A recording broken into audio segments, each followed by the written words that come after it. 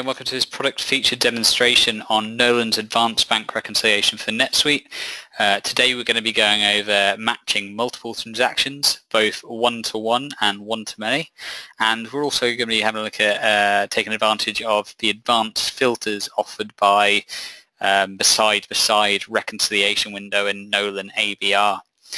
So if we go ahead and we hop out of the keynote and we'll just jump into our demo environment, we'll start it off. So we've loaded into our side-by-side reconcile window, and notice that our particular reconciliation account's nominated as well as our start date. We've also got our filter section down here, which we'll come on to in a moment, and at the moment we're just looking at unmatched transactions. Now, notice that we've got a load of scattered matched transactions here in varying amount, but they can be categorized primarily into two different categories. So payment by Visa and Amex payment. So notice over on the bank side as well that we've got two batch payments come in on the bank. So a reference Amex daily and then a Visa batch payment as well, so two batch payments. And this is where you can actually use one-to-many matching and advanced filters to your advantage when you need to match one-to-many matches quite quickly and effectively.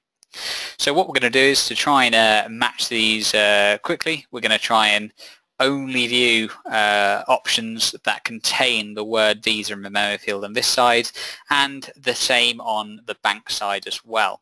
So to do that, it's fairly easy. All we need to do is hop up and say set up a filter, and we can see how the filters function is structured. So you can filter on each side of the reconciliation window independently. So you can set a criteria for the filter based on the general ledger side, which is the left-hand side, and also on the bank statement side as well. So what we're going to do is note that we've got the word Visa in our memo field. We're going to go ahead and say that the memo contains Visa, and on the bank side as well, we're going to say that the statement reference contains Visa. So there's a couple of options we can do. Notice that we can override the preference for the search as well, or the preference for criteria. So we can see that we can set it so that it either contains the search, it is the value, it starts with a value, or does not start with a value. So obviously loads of flexibility there.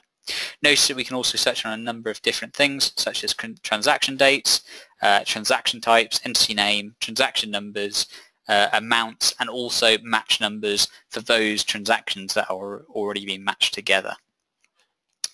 Now what we're going to do is, now that we've entered that we want to only refine the windows on either side to show results which contain Visa in the memo field and the reference field, we're just going to select Apply Filter, and it's going to restrict the view of the transactions that we can see.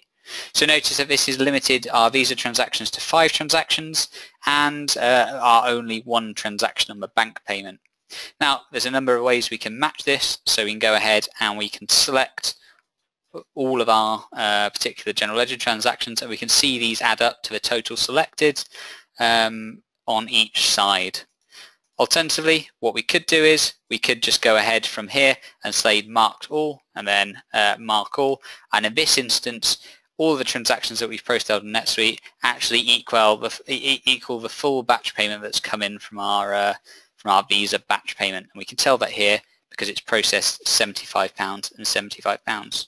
To go ahead and match this with a one-to-many match, all you have to do is click Match.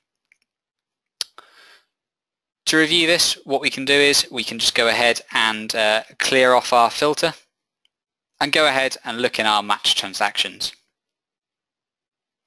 We'll notice that a single match number has been assigned to our batch payment on our bank statement for the £75 of 35, and we've got 5 identical match numbers associated with each of the general ledger transaction as well.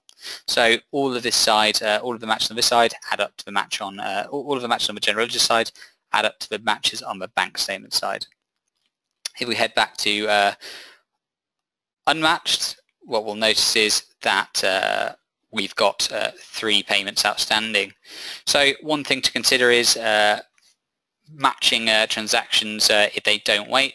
So for example here, we've only selected 120 pounds worth of value on the general ledger side, and we're trying to match it to a batch payment of 135 pounds. If we go ahead and try and process a match there, ABR will actually warn us that the marked transactions do not reconcile because they do not equal one another.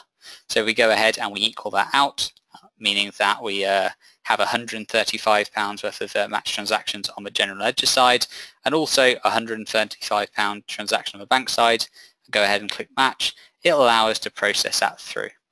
So that's given you a really good overview of how we can utilize both filters and one-to-many matching in the ABR reconcile statement window. If you have any more questions, I'd like to invite you to email sales@nolanbusinesssolutions.com. Give us a call on 01252 811 663 or visit nolanbusinesssolutions.com for more details on the product. Thanks very much.